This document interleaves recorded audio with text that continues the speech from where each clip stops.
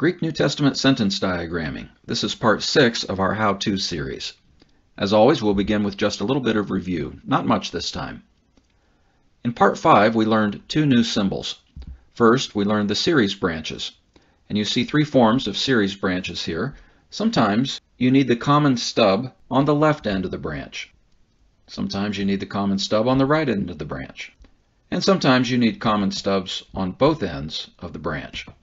So we have these different forms of the series branches for their respective purposes. We also learned the symbol for the predicate nominative. You see here the predicate nominative at the end of the baseline, completing the verb almost like a direct object. But a predicate nominative is not a direct object. You notice that vertical line that would be present between verb and object is in this case a slanted line that slants back toward the subject. That's because the predicate nominative renames the subject of a linking verb. Certain verbs in the language function as almost an equal sign between subject and predicate. And so the predicate renames or describes the subject. This is very different from a direct object, where the direct object receives the action of the verb. So, for example, in a sentence, God redeems sinners. Sinners is a direct object. Sinners does not rename or describe God in any way. But in the sentence, Jesus is alive, now the complement of the verb that answers the who or what question after the verb, Jesus is who or what, Jesus is alive. Alive is a descriptor of Jesus. And so the predicate nominative needs to be in the same case as the subject, therefore nominative case in a straightforward construction. Sometimes buried down into the grammar of a clause, the predicate noun or adjective may be in a case other than the nominative. But in a straightforward simple clause, the subject is nominative and therefore the predicate is also nominative. So there's a certain logic to that angled line between the verb and the predicate nominative. Again, that line angles back toward the subject to remind you that the predicate nominative renames or describes the subject. I gave a couple of different approaches to the issue of determining the subject versus predicate nominative. In a sentence containing both an explicit subject and a predicate nominative, obviously both words will be in the nominative case, so you can't determine which is which based on case. Wallace's approach to how to tell which is which is that the big idea is that the subject presents the known information and the predicate is the clause's new information. I have a little different approach to this, which is to say that the subject expresses the clause's topic. After all, that's what a subject is. It's the topic under discussion.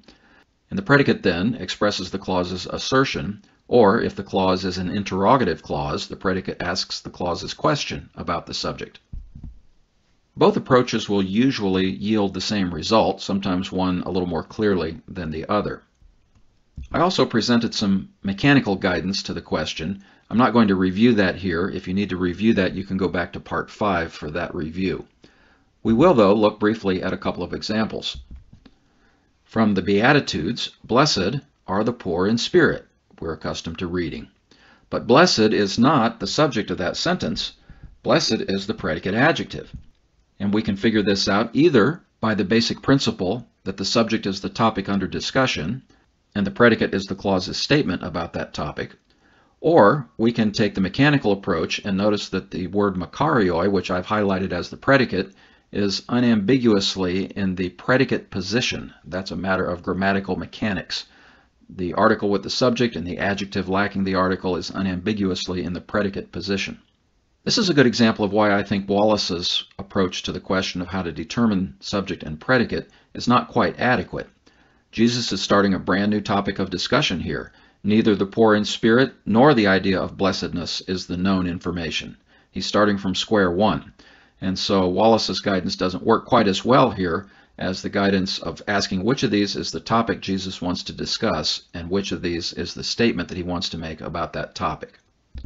Another example we considered was from Matthew 3:4, referring to John the Baptist. His food was locusts and wild honey. Again, we could take the mechanical approach and notice that the noun trophe has the article. The series of nouns akrides and meli lack the article and therefore are much more likely to be the predicate. Here, Wallace's guidance will work fairly well. There's been no discussion about food, but there has been discussion about John's lifestyle, and food, of course, is one major element of lifestyle. So trophe correlates with the known information that's been under discussion, and the locusts and the wild honey are the new information that's being added in this clause. Now we're ready to go on to this video's new content.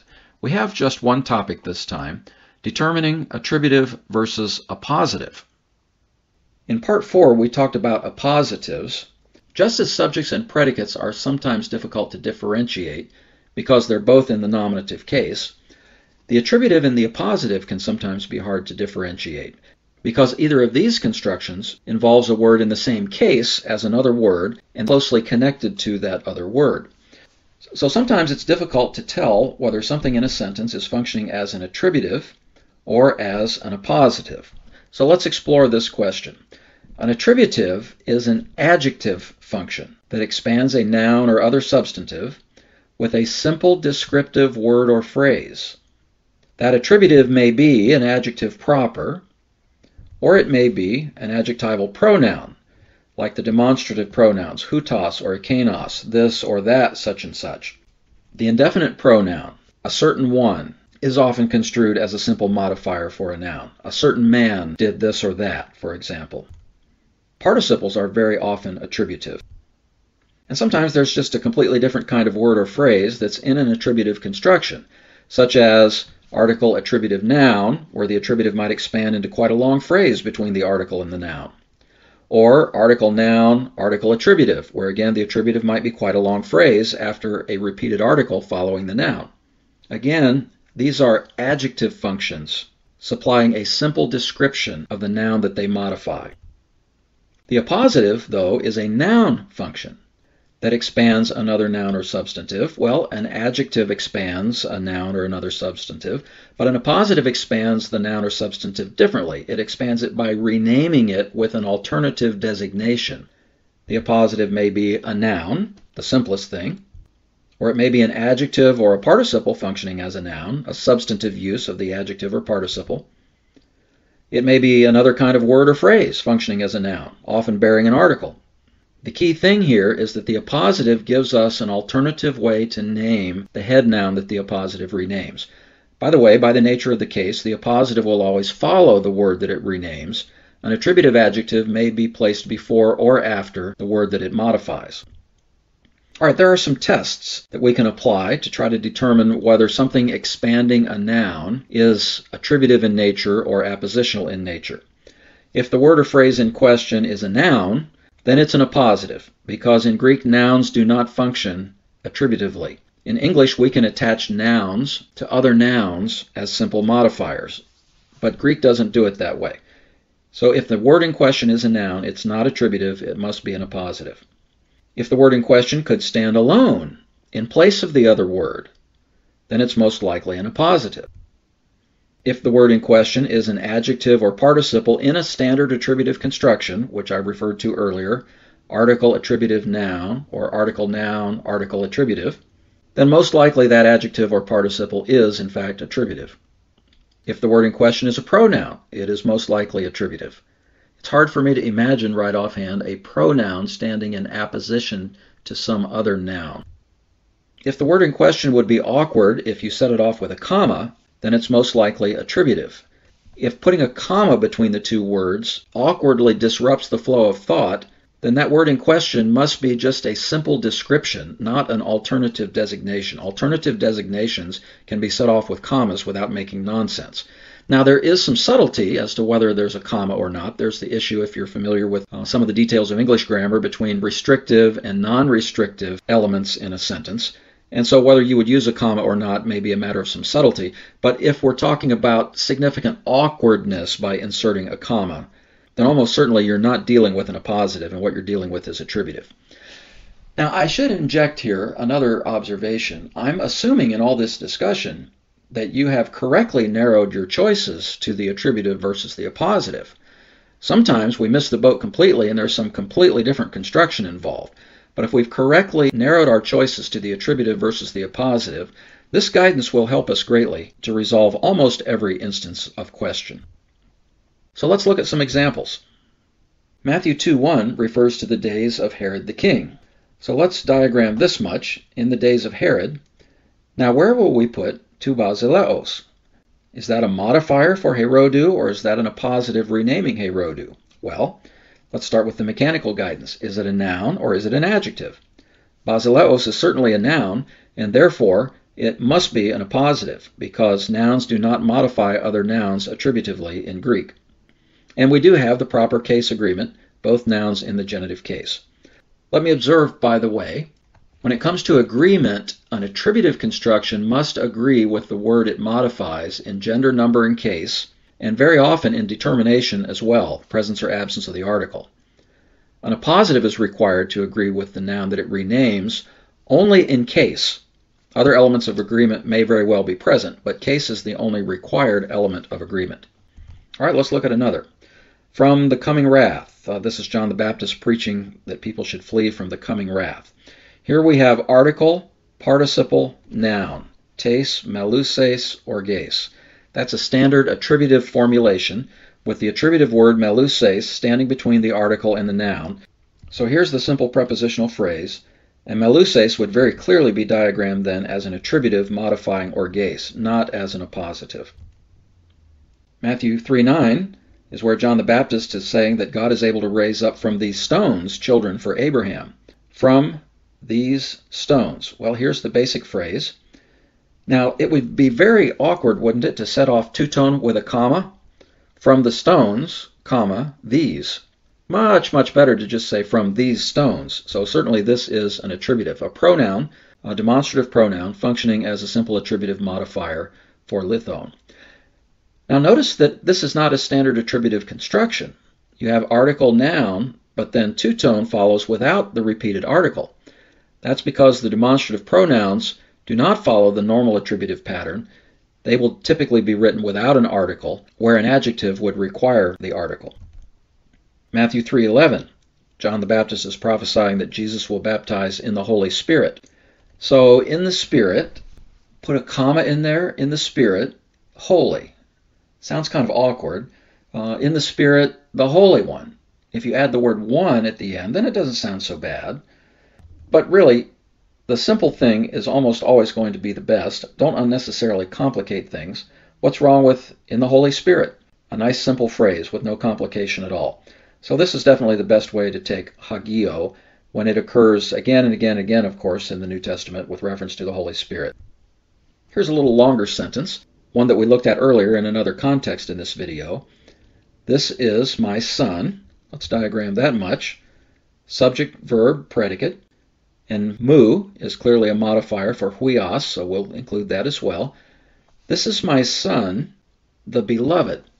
Okay, that's an adjective, so it could be attributive, but it has an article, so it could be a substantive functioning as a noun. That would make it perhaps an appositive. We would set it off with a comma. How does that work? This is my son, the beloved one. Boy, that sounds pretty good. Nothing terrible about that. So this is my beloved son. Yes, very good. This is my son, the beloved one. Which way should we go with that? Again, I suggest that the simpler is better. Does agapetos really provide an alternative designation rather than just a simple description? If so, then agapetos and huios could either one stand in place of the other. So the voice from heaven comes, this is my son. Okay, fine. This is my beloved one. Oh, boy, if we leave out son, we've really lost something very important there, haven't we? If it just says this is the beloved one, well, this could be an angel. This could be just some ordinary human being. We really need both of those words. The key word there is son. This is my son. That's the word we can't do without. And then beloved is not just an alternative designation for the son, but a further description of him. Not just a son, but one who is very, very highly valued. So let's diagram that one as attributive. And I think we can do so with a great deal of confidence. Here in Matthew 3:1, John the Baptist arrives. Ha baptistes, what part of speech is that? That's a noun. So just on the face of it, it's got to be an appositive. Can this easily be understood as an alternative designation for John? What does the Baptist mean? A baptistes is a baptizer. So you could say the baptizer arrived. John arrived. John, whose title was the baptizer, arrived. And you could set off baptistes with a comma very easily. John arrived, comma, the baptizer. So we have an open and shut case where here we have an appositive. And notice that the appositive this time has to be on the left of the word that it renames, because the relationship between John and the verb that he is the subject of cannot be interrupted on that baseline with an appositive injected in the middle of the baseline. So we have to set the appositive off to the left this time, as opposed to its being on the right, which is the more ordinary arrangement. Okay, another statement about John. John was having a belt, leather, around his waist. So here's the main part of the sentence. John is the subject. John was having who or what? John was having a belt. Zonein is the object. He was having the belt around his waist. Let me, in passing, comment on the placement of that prepositional phrase, around his waist. That really isn't describing the belt. It's not giving us some kind of a characteristic of the belt, that it was an around-the-waist kind of belt. It's telling us where he had the belt, so I've diagrammed it as adverbial. You'll do best by default to consider prepositional phrases adverbial and diagram them otherwise only when you really need to, when there's some pretty compelling consideration. Now, what do we do with that word leather? What part of speech is it? It's an adjective. Therefore, it could be a simple attributive. But adjectives can also be substantives, even without an article. John was having a belt, a leather one, around his waist. That doesn't sound too bad, does it? No, it doesn't sound too bad. It's just unnecessarily complicated. Why do we need to say a belt, a leather one? Is dermatinein an alternative designation for zonein? Could either one stand alone? John was having a leather around his waist. Oh, it really doesn't stand in place of the other one very well, does it? And again, why complicate things unnecessarily when we can just say John was having a leather belt around his waist? So this is clearly the best construction here. Okay, one more. From Matthew 16, you are the Christ, the Son of the living God. This is Peter's great confession, of course. Let's take the main part of the sentence. You are the Christ. We have subject and predicate questions to wrestle with here, don't we? Who's the topic under discussion, and what's the new information about the topic? Well, Jesus has asked the disciples, who do men say that I, the Son of Man, am? And the disciples give all the different answers that people are inclined to give. And then Jesus says, well, who do you say that I am? And Peter speaks up, and he says, you. So this clause is going to make a statement about Jesus. That's the whole context. Jesus is the known information. And the new information, the statement of the clause about Jesus, is going to be ha Christos. You is subject, are is the verb, you are who or what? You are ha Christos, renaming su, and therefore in the nominative case as predicate nominative. So there's your kernel. Then you have an appositive, don't you? You are the Christ, the Son of God. Huios to theou, that's an alternative designation for Christos. It doesn't mean exactly the same thing. Christos means anointed. So an appositive doesn't have to mean the same thing as the word it renames. That would be just completely redundant. It usually means something different. But you are the Son of God, Peter could have said. You are the Christ. He could have said either one. By putting the two together, he's giving a fuller statement about who Jesus is, with the second one being an appositive renaming the first. Now, what about those words in blue? The living. You are the Christ, the Son of God, the living one. Would tu zontos be a standalone designation for tu theou? You are the Christ, the Son of the living one. Wow, that's really pretty good, isn't it? You are the Christ, the Son of the living God, just a simple attributive. That's pretty good too. This is one of those instances where really either one does seem to be possible, but it just seems to me that it's a little more natural to take the simpler approach to this and take zontos as an attributive telling what kind of God he is. You are the Son of the living God. Okay, we're finished. Happy diagramming.